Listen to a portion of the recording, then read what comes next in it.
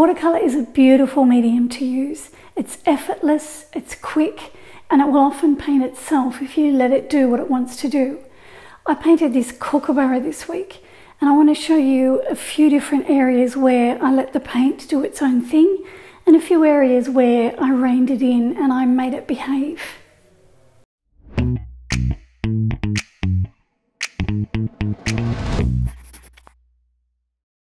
If you've painted with watercolour, you'll know that it has a mind of its own, and it will do things that you don't plan for it to do. When I paint, sometimes I'll let it do what it wants to do, and other times I'll take charge and I'll make it do what I want it to do. It's not a medium that you want to fuss with too much, otherwise your painting is going to look laboured and overworked, which is what I see when I look at a lot of my earlier paintings. I tended to try too hard to get everything the way I wanted it. So now when I paint, I try and balance what I do with it. On some areas of the painting, I'll let the paint do its own thing. And on other areas, like I said, I'll try to make it behave. Hopefully doing that will give me a painting that has just enough detail to keep the eye interested, but plenty of other areas where the eye can go to and relax.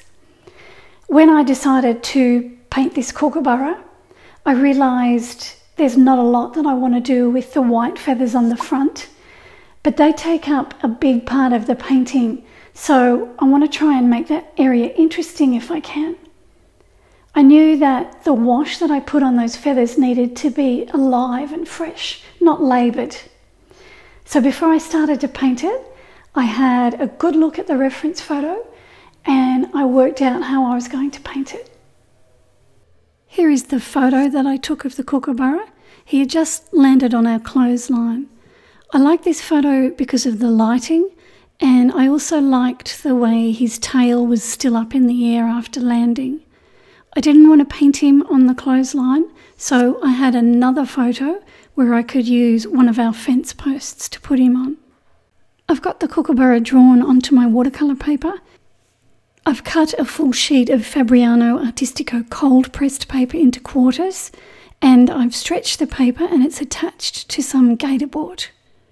Okay, so now I want to have a look at this kookaburra, and I'm going to focus my attention on the white feathers on the front. Looking at them, I see that the lightest part of the bird are these feathers that run down the side here. So I will leave white paper showing there, but even though the feathers on the front are white, I still need to get some colour on them so that I can leave those feathers down the side there with white paper showing. So I have to decide what colours to choose.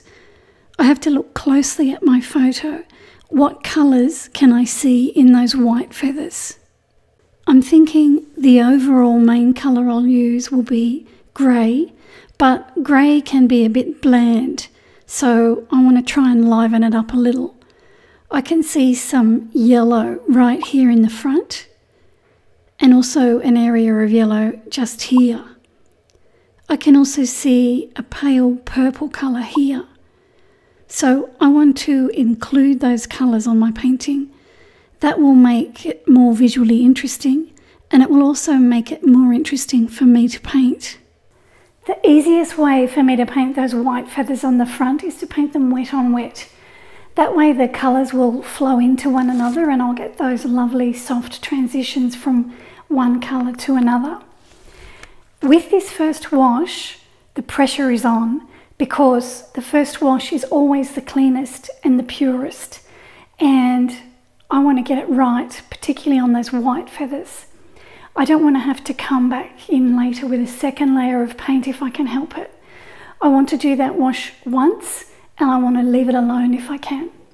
I've talked about the importance of these first washes before in this video, so have a look at that if you haven't already. Okay, so now I'm going to mix up some grey paint. I'll work wet on wet, and while that grey paint's wet, I'll drop in the yellow and the violet that I see in the grey areas. I've got some burnt sienna and some French ultramarine on my palette here. I'm going to mix them together to create some grey paint.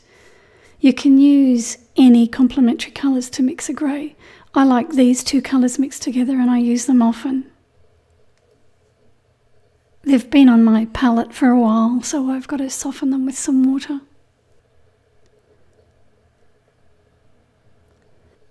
I'm thinking to myself that I might use Naples yellow as my yellow that I see. I don't want anything too bright, so I think this will be okay.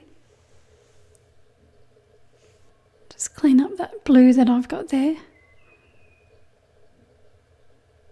So some Naples yellow, this is Winsor Newton paint that I'm using. And I'll use my Winsor violet that I use often as the violet or purple that I see in the grey feathers. This colour here will be my main colour that I use. I'll use my big Da Vinci mop brush to get the water on. This is a series 418 and it's a number 4.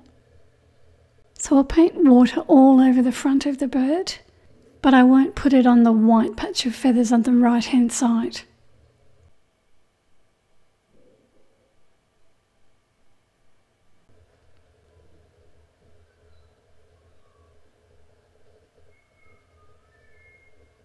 So I've wet all that front area of feathers except on the right hand side there.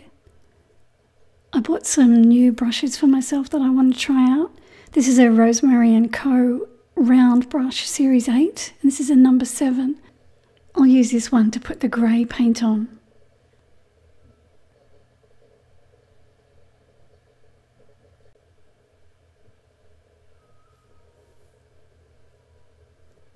I like my round brushes to have a fine point on them. That's why I chose these series 8 brushes. They seem to have a finer point than the others. So I like them with the point so that I can get right up on the tip and get some fine lines with them.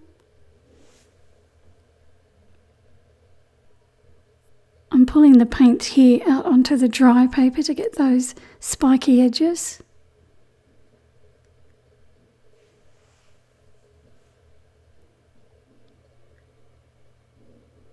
Just up the top here, I want to soften away this paint edge. I'm not ready to paint the head yet, but I don't necessarily want a hard paint line there.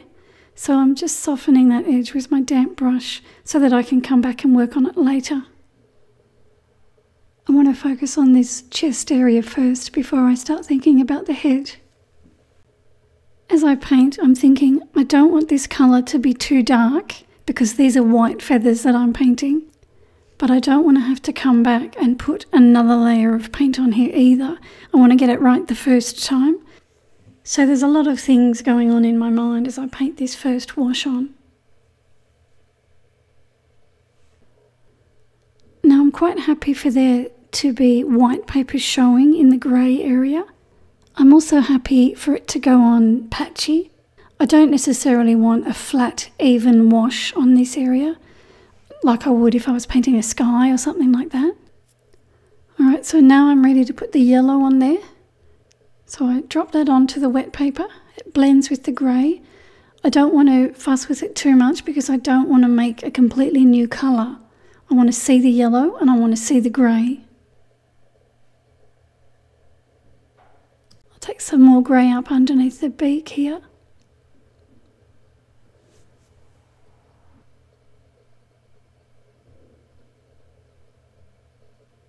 I've taken the grey up there further as well.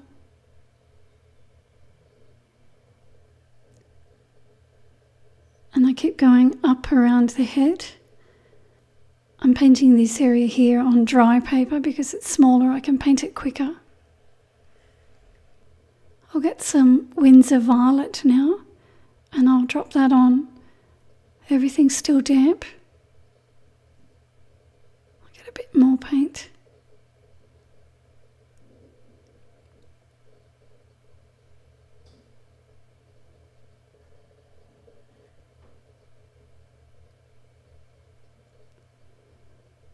So I'm hoping that's going to dry really nicely and I'll be happy with it and I won't have to fuss with it anymore. There it is, it's dried and I'm quite happy with that. I don't do anything else to it other than put a small amount of Winsor violet down the left hand side later on. So that's ready for me now to start adding the detail and the brown feathers.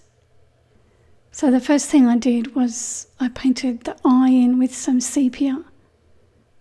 I always take my time when I paint birds' eyes and birds' beaks because I don't want to get them wrong.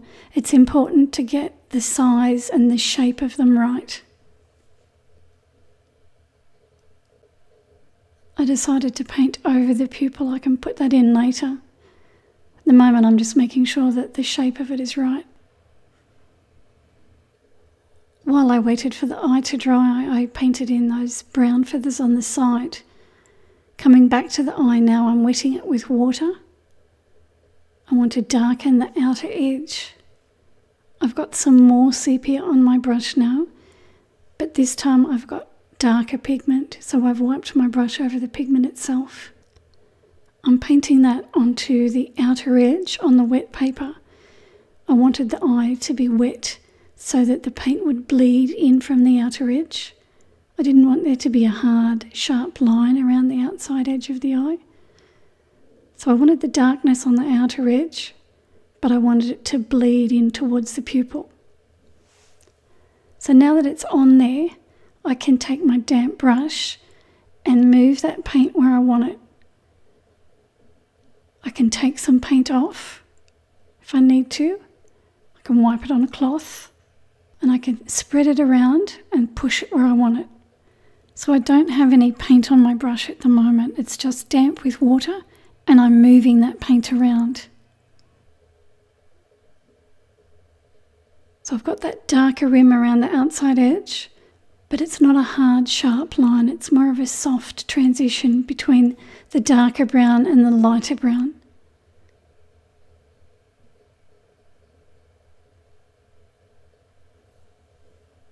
I dried it off and now I can paint the pupil in with some lamp black. When I paint smaller birds on smaller pieces of paper, I will often use a waterproof black pen to paint the pupil in. This is fairly large, so I can paint it in, but if I get the shape of it wrong with the brush, I can always use the pen to tidy it up and make it look more round. When I paint the feathers on the front of the head, I paint them on the wet paper as well. That gives me those soft fuzzy edges. I paint a layer of burnt umber first, and then I put sepia over the top. This is sepia on my brush now.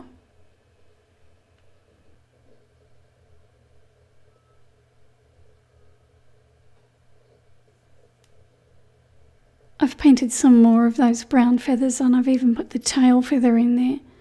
Now I want to put a feather here on the front. So I'm drawing one in with my pencil and I'll use my brush to wet behind it.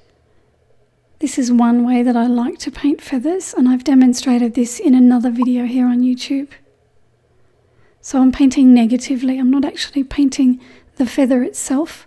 I'm painting the area around the feather. So this is violet, the Winsor violet that I used earlier. So I paint around the outer edge of the feather and that forms the shape of the feather. Then I just push that paint away so that it's not a hard edge forming there. I blend it away and that gives me a little feather there, a little jagged feather. I'm going to put a little bit of paint on the front of the feather just to tone it down so that it's not so light. Just here I'll put some colour, not very much. Here I want to do the same thing. I want to create an edge where the neck feathers join up to the body feathers, but I only want it to be soft and subtle. I don't want a sharp, hard line here. So I've put the water there. Now I'm running the violet along there. And I'll flick some of that violet up onto the dry feathers. Here I've got some grey paint that I used earlier. So once I've got the line the way I want it, then I push some of that paint up. So here, that creates the feather separations there and makes them look like little neck feathers. Coming back to the eye, I want to darken the front half of it.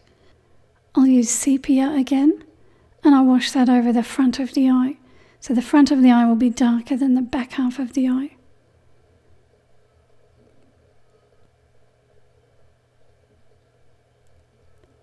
Now I need to push that paint over the top of the entire pupil as well, otherwise I'll get a line through the middle. So just here I need to spread the paint out.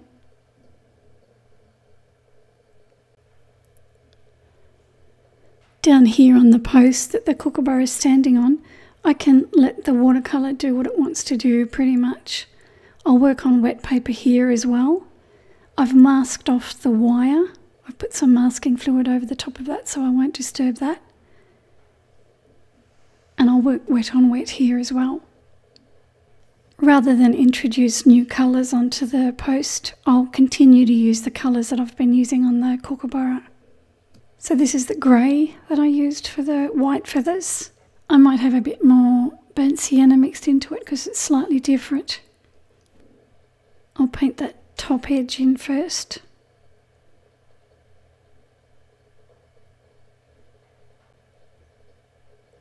And then I can start to put the paint over the rest of it.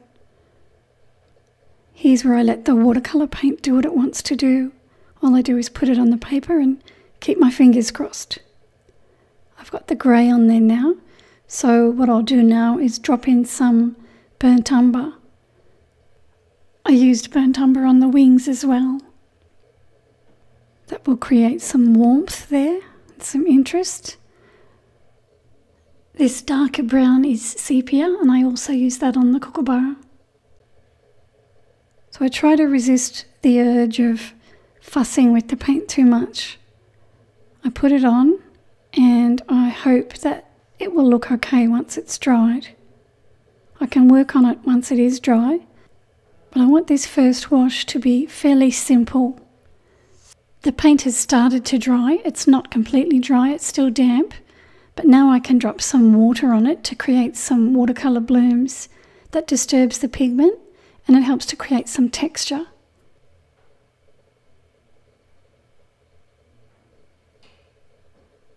That first layer has dried, so now I can re-wet it and work over the top of it. I don't want to do too much work on it because I don't want to lose that first wash that I've got there, but I want to add a little bit more detail to it now. I'm working on the wet paper because I want the paint edges to be soft. I don't want hard, sharp lines just yet. I want to keep it fairly loose to begin with. And then right at the end, if I think I need a bit more detail, I can paint on the dry paper. I'm creating some directional lines or some cracks in the wood. So this is sepia that I'm using. Another reason I like to work on the damp paper is because if I make a mark that I don't like, I can take my damp brush and remove it. As long as I'm not using a staining colour, I should be right. I've got really dark pigment here, so I've wiped my brush over the pigment itself to get it this dark. When I do that too, the paint is thicker and the pigment tends to stay where I put it. Here I've got some burnt umber and I'm dropping that on while it's wet.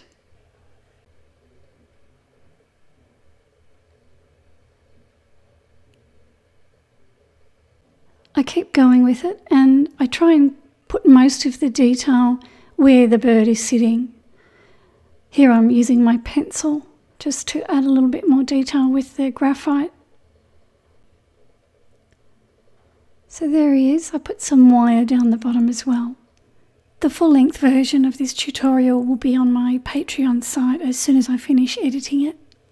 I never find painting in watercolour easy, so if you ever feel afraid of that blank sheet of white paper in front of you, know that you're not alone. I feel the fear too, but I tell myself it's just a piece of paper. It's an expensive piece of paper, but it's just a piece of paper. And if the painting doesn't go the way I want it to, and it's underwhelming when it's finished, then it's a learning piece and I'll try to do better next time. I remind myself it's not about the destination, it's a journey. It's the process of painting that gives me the most satisfaction and the most pleasure. So have fun while you paint. Thanks for watching. Don't forget to like this video and be sure to subscribe and leave me a comment, because it's all of you who keep me motivated to keep making these videos. I'll see you soon.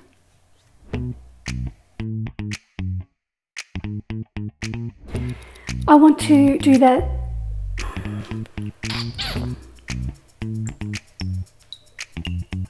Easiest way for me to paint those white feathers on the front is to paint them wet on wet. That way the colours will flow into one another.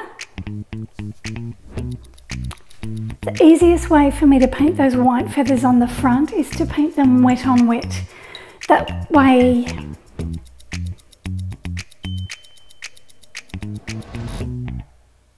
it's effortless, it's quick, and it will often paint itself if you let it.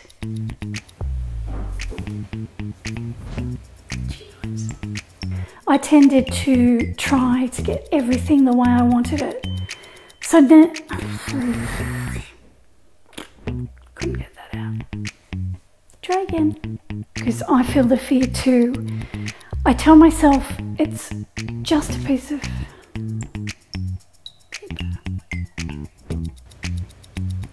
The easiest way for me to paint those white feathers on the front is to paint them